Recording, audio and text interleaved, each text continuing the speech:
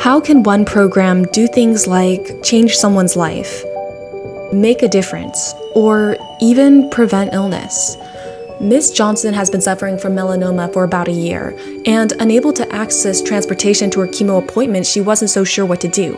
But luckily, the Marcus Harris Foundation was there to help. We believe that healthcare is a human right, and the Marcus Harris Foundation is making this possible by equipping those in need with things like medical attention, transportation, and social work. The Marcus Harris Foundation helped Miss Johnson by enrolling her in Medicaid and providing transportation to her appointments. Together, we fight for economic mobility, education, and healthcare. If you're interested in making a difference, check the description to donate or learn more about it.